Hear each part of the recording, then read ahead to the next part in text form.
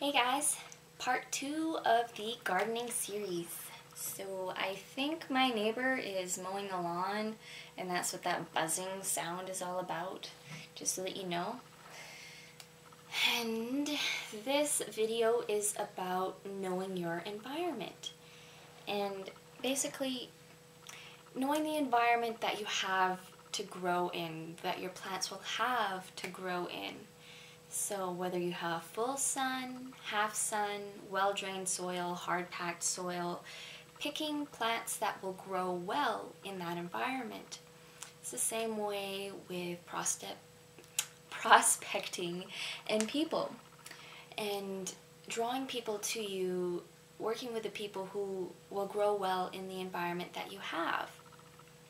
Though some plants, some people along the way simply won't take to the environment that you have, which is fine. Nature works that way. Some plants don't last the winter.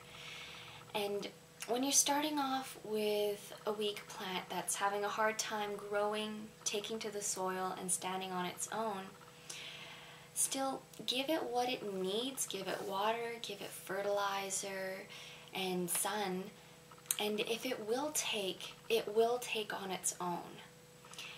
And by still giving it what it needs, you're giving it the opportunity to take, but ultimately it's up to the plant to decide what it wants to do and if what you're giving is enough for it to really flourish. It's the same way with people.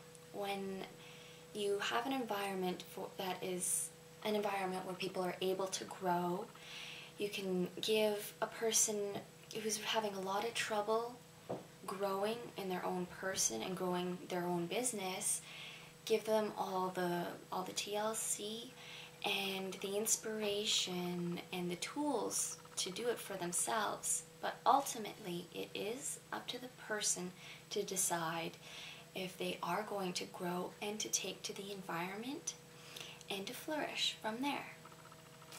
So that's part 2, everybody. Comment, subscribe, and I will catch you later.